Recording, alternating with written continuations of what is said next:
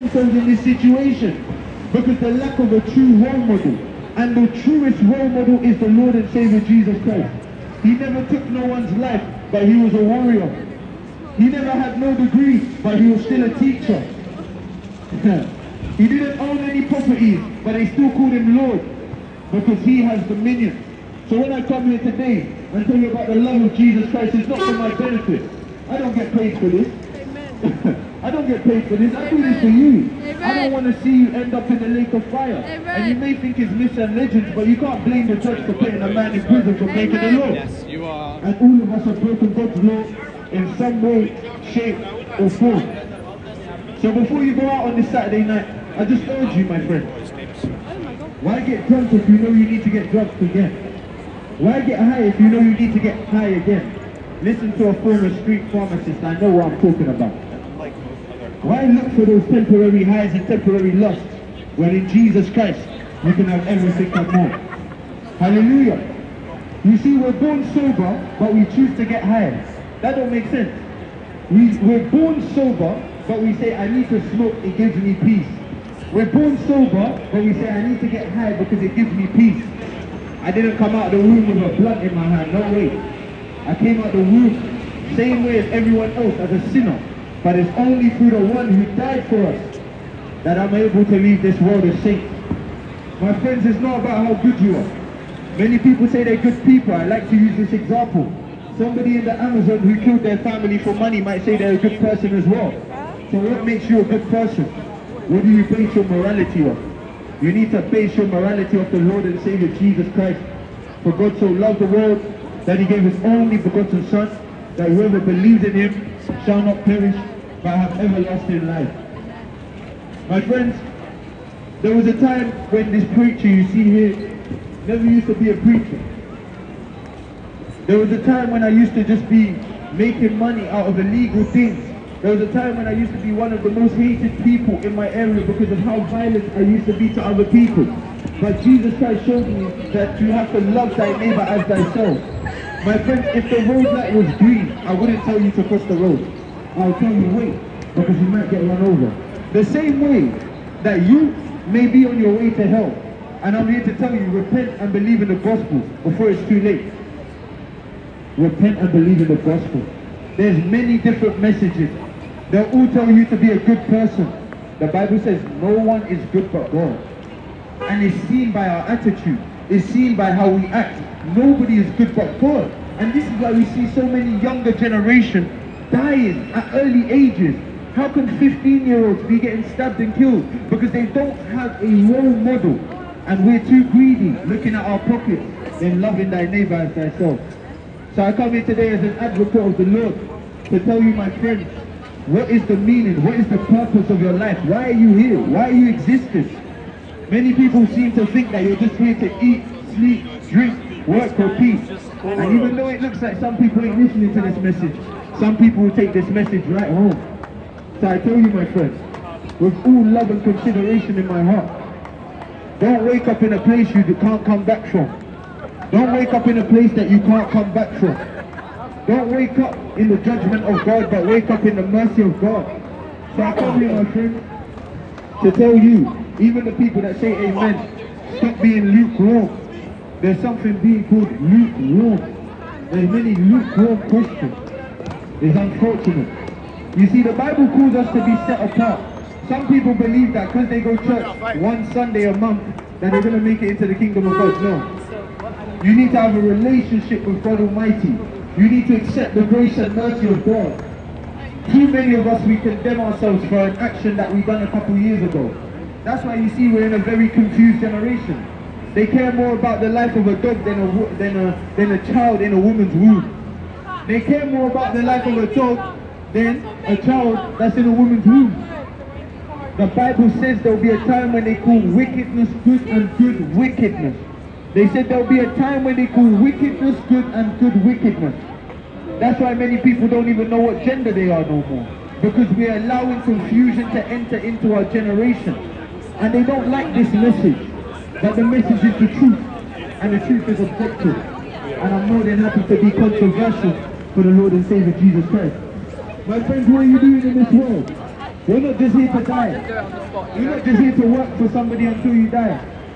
Turn, seek the Lord whilst you can still find Him. Repent and seek the Lord whilst you can still find Him. All that anger, all that depression, all that trauma that you're dealing with, you're not going to lose it by making more money. Money is temporary. Money is temporary. But knowing God is eternal. That's why I'm here to tell you, my friends, that God so loved you that He made a sacrifice for you. You see how I know God genuinely loved us? Because love requires sacrifice.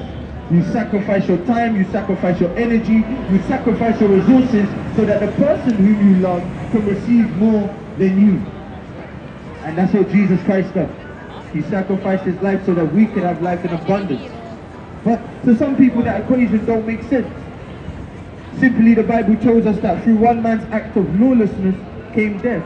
The same way, if I act lawless today, I can find myself in prison. But for another man's act of paying the bail, through Jesus Christ done, we are allowed to have everlasting life. It's unfortunate, my friends. Many people don't understand that there is a narrow path that leads unto the kingdom of God, and there's an open path that leads unto hell. That's why many people, a sad fact is that there will be more people suffering the judgment of God than there will be people in the presence of God, because of our ignorance and because of our pride. And I was one who used to live in ignorance and pride. People used to tell me I don't believe in Jesus, but the same people believe in Alexander the Great. The same people believe in George Washington, but they've never seen him. They say I don't believe in God, I've never seen Him. Why don't He reveal Himself to me? I've never ever seen the wind, oxygen or gravity, but I know they're essential to my life. Hallelujah. So saying that you've never seen God is not a good enough reason. The Bible says seek the Lord whilst you can still find Him. So that's why I'm here today, my friend. I'm here to tell you to seek the Lord whilst you can still find Him. Take an opportunity to come in union with the grace of God, because one day the grace that God is offering us will be taken away. The Bible says Jesus Christ is the free gift of everlasting life. What does that mean? To have everlasting life is through the Lord and Savior Jesus Christ. And that's why I tell you about the love of God, because I don't want you to see the wrath of God. The same way you cannot blame a judge for sending a prisoner to prison, because it was the prisoner who made the mistake that caused him to be judged. That's why many people say that God is unjust when He sends somebody to hell. That's why many people turn around, they say shut up whenever I'm preaching.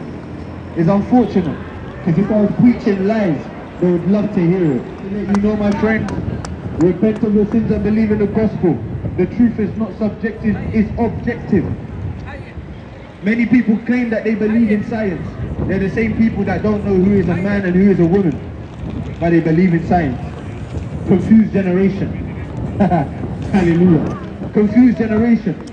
I said earlier, my sister over there was clapping. I said we're in a generation that cares more about the life of animals than a child in a woman's womb. That is a confused generation. Hallelujah. Hallelujah. So seek the Lord whilst you can still find Him. Drugs, alcohol, and making money, thousands of pounds a day, I've done it. But my only fulfillment was when I understood my life means more than just eat, sleep, drink, work and repeat. My life has a purpose, and that's why I'm here telling you about the purpose of the Lord and Savior Jesus Christ, connecting you back with God. Why do you think us human beings are never content? The Bible says God has made everything beautiful in its time.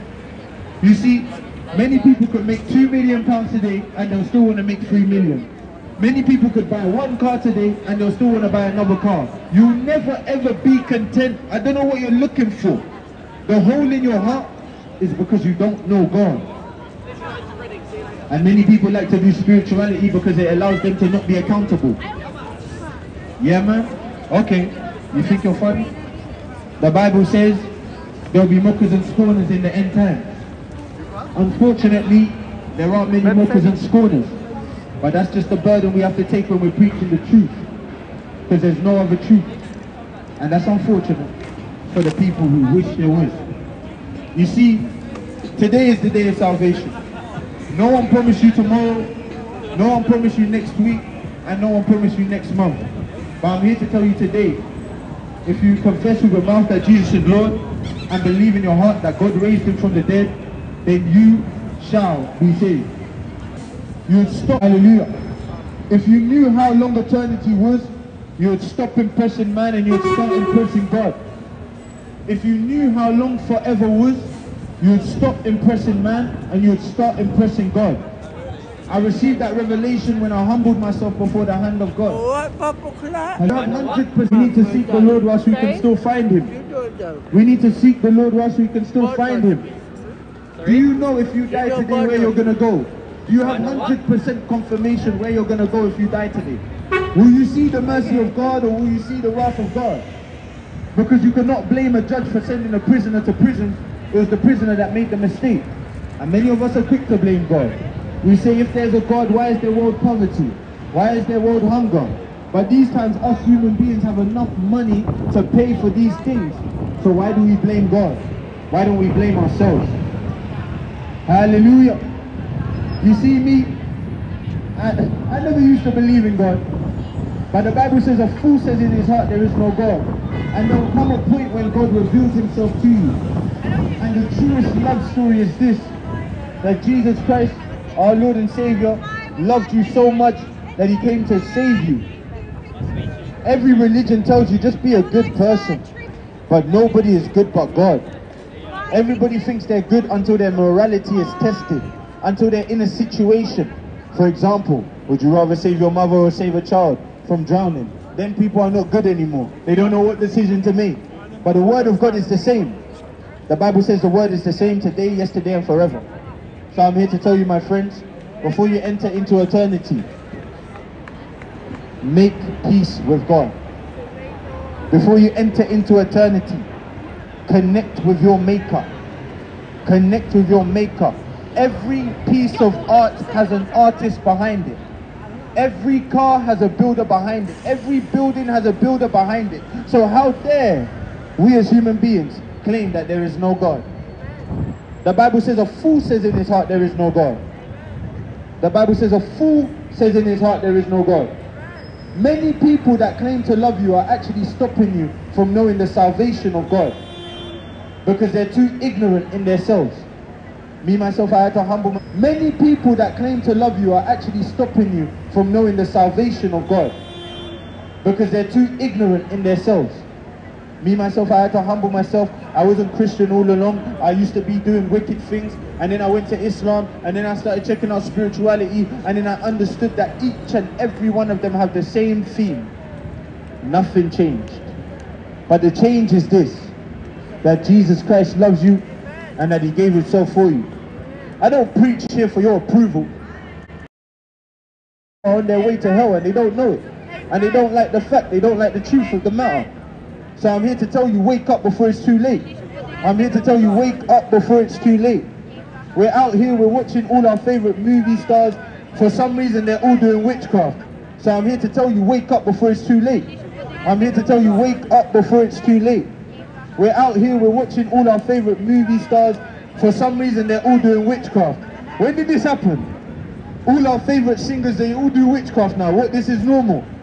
But when I tell you about one who counterattacks witchcraft, his name is Jesus Christ, they tell me I'm crazy. The Bible says that they'll call you a fool.